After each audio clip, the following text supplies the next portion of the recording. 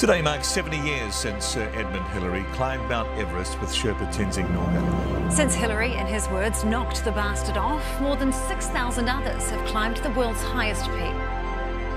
Everest conquered, the New Zealander Edmund Hillary got his first mail and congratulatory telegrams from George Lowe, a fellow countryman and expedition colleague.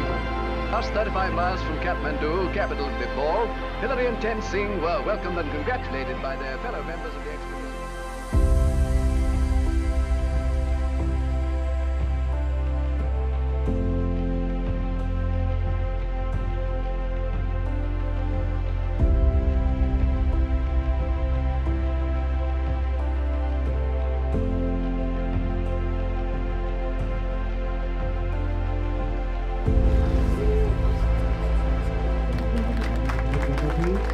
You know, it's incredible to think that 70 years ago, they were up there near the summit of Mt Everest. They struck off along from the south summit, along a knife-edged ridge with a 2.5 kilometre drop into the western cone of Nepal and a nearly 4 kilometre drop to the Khumjung of Tibet.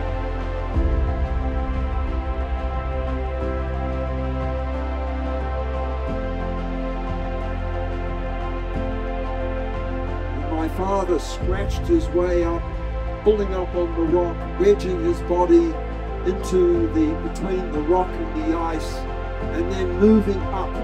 The two of them moved up over the last narrow ridge to the summit of the world's highest mountain.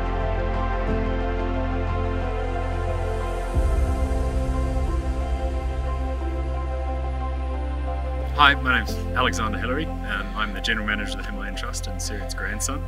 And we're here in front of the Hillary Memorial Chorten, just above Khumjung village in the Himalayas. And we've just been planting 70 trees for the 70th anniversary of first ascent.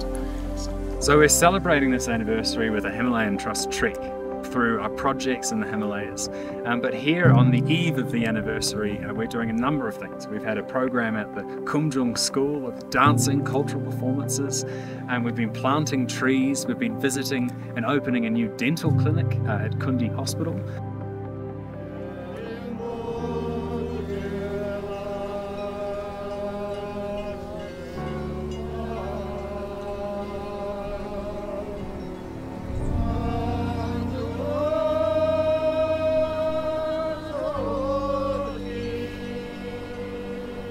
My name is Peter Hillary and I'm speaking to you from just outside Khunde Hospital, up here at 3,800 meters in the Himalayas at the foot of Mt Everest. I think Khunde Hospital provides much more sophisticated services now than it did when I was here. The hospital is better equipped, but also there is a change in the type of disease which the hospital is dealing with. Well, it's been a great pleasure to inaugurate this dental clinic at Khunde Hospital. And just as Khunde Hospital, well, one of its most important roles is preventative. You know, it's helping people to be healthy so that they don't need all of the services of the hospital. That's the role of this dental clinic. To provide dental hygiene, dental education, and to try to make sure that people's dental health is greatly improved.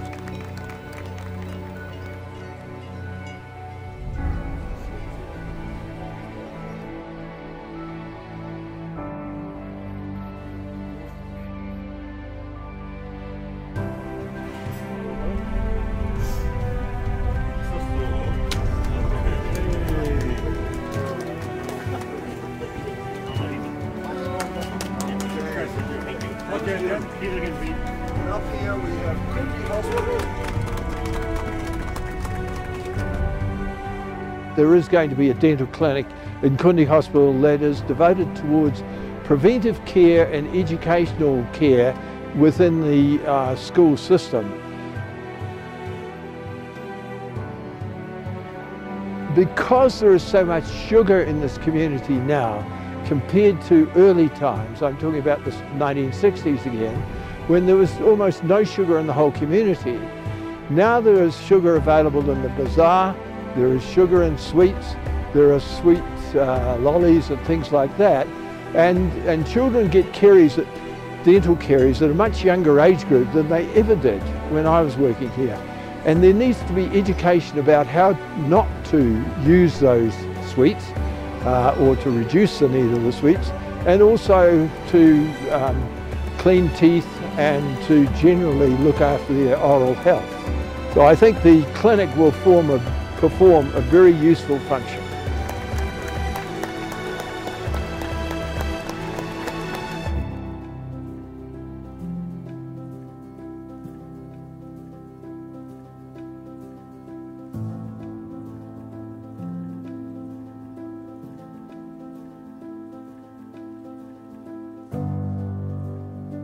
The primary motivation for establishing the Sir Edmund Hillary Visitor Centre at Khumjung is because the Khumjung community and Khumjung School requested it.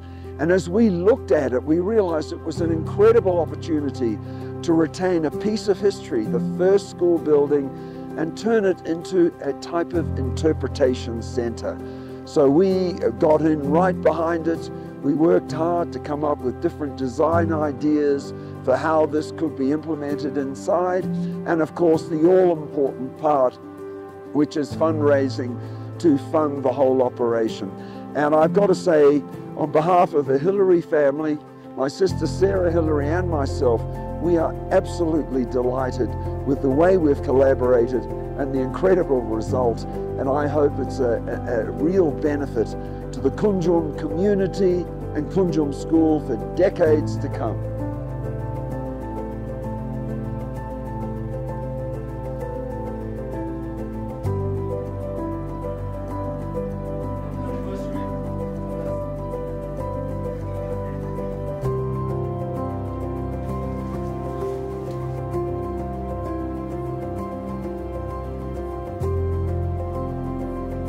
The centre has been established with the funding support of Rolex, Perpetual Planet, Himalayan Trust organisations from the United Kingdom, New Zealand and Nepal, the New Zealand Ministry of Foreign Affairs and Trade, Sir Edmund Hillary Stiftung of Germany, the Greater Himalayas Foundation, Sir Graham and Lady Ridley, Sir Edmund Hillary's son and daughter Peter and Sarah Hillary, and other generous donors. Let's show our appreciation to them all. Thank you.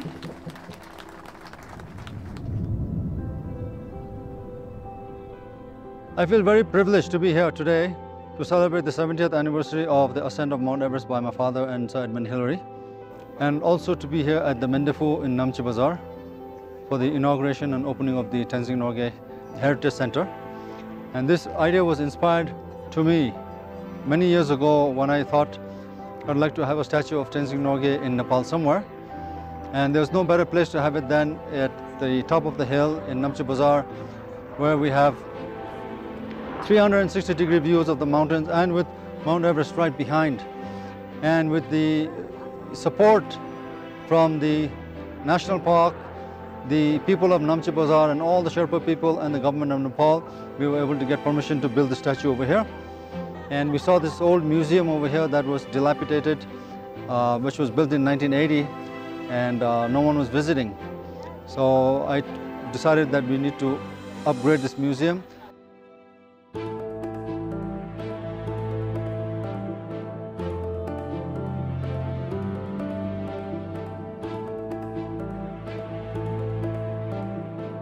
And make it a place where people can come and learn about the Sherpa culture, the heritage of the Sherpas, the mountains, the Himalayan mountains, the history of Everest, history of Tenzing Norgay, all the other mountaineers, and also about the environment.